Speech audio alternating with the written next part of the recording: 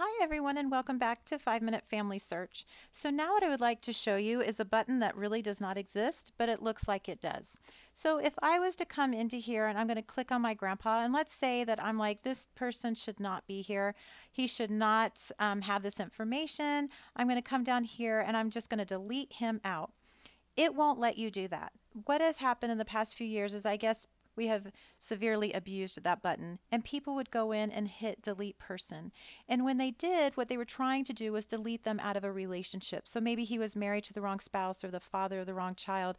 But what that delete button actually did was deleted them completely out. So they lost all of their source information, they lost everything.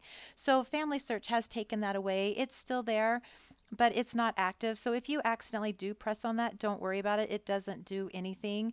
In the past, like I said, it did delete them completely out of Family Search. Now it just ignores it. And so again, if you accidentally tap on that button, do not worry. But if you are trying to delete him out of a relationship or in some other place that he is located, that's not the correct button to push. And you can look through the other videos and it will show you how to delete somebody out of a relationship, whether it's a marriage or as a parent.